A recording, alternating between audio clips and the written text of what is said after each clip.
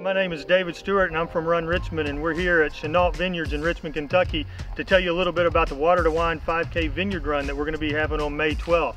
It's going to be an amazing 5K race out here, trail run through the vineyards, in and around the vines, around this property where you'll have all these amazing scenic views. It's going to be a really great day. We encourage you to come on out. It's Mother's Day weekend. It's a Friday night. Afterwards, we're going to have a huge after party in the barn that's going to have cash bar. We're going to have food trucks and we're going to have music. So, you need to make sure you're here on May 12th at 7 p.m. to enjoy the race.